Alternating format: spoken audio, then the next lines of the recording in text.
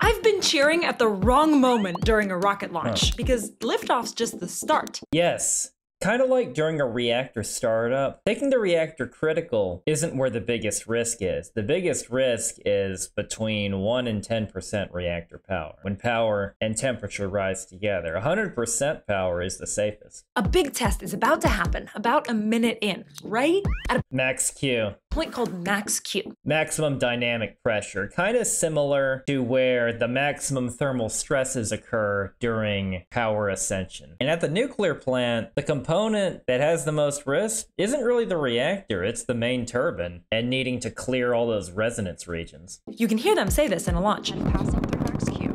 Here, the rocket's going really fast, but the air is still thick enough to push back hard. High dynamic pressure and thick atmosphere. Think of it as coolant density versus power. Rockets and nuclear power plants both require precise timing of flow, power, and density transition. And that combo slams the rocket with the strongest aerodynamic force of the entire flight. And this is all modeled using computational fluid dynamics, just like reactor engineers model peak neutron flux. The rocket typically throttles down to survive it. Listen for that. Yep, keep you safe within your design limits. Just like during a reactor startup, there are times that you hold to flatten the power curve so the system can stabilize. It's all about discipline and control. Stage 1 throttle down. And then throttles back up once through max Q. Then they're still waiting because it still has to drop its used up fuel tank, ignite its second set of engines, and fire them at just the right speed, direction, and altitude so that the spacecraft orbits around Earth rather than falling back down to it.